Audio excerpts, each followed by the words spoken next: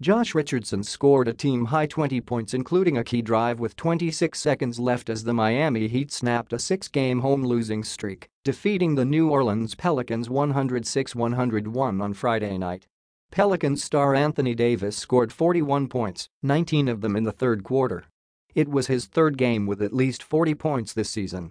New Orleans guard Jrue Holiday added 21 points and 8 assists. Miami led by as many as 31 points in the second quarter and then held on to snap its longest home losing streak since 2008.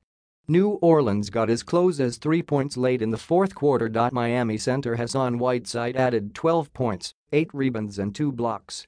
Dwyane Wade provided 18 points off the Heat bench. The Heat won without all-star point guard Goran Dragic, who missed his sixth straight game due to a knee injury.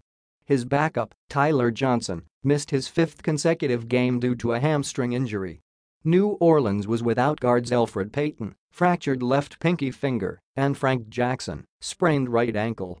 Miami led 37-17 after a dominant first period. Richardson was aggressive in the quarter, scoring 12 points on 5 of 9 shooting, including 2 of 4 on three-pointers. As a team, the Heat shot 63.6% from the floor, including 5 of 10 on three-pointers. The Heat were +5 on turnovers, +3 on rebounds, +5 on fast break points, +4 on paint points and +2 on second chance points. The Heat cooled off in the second quarter, shooting just 34.8%, but they still managed to hold a 61-41 halftime lead.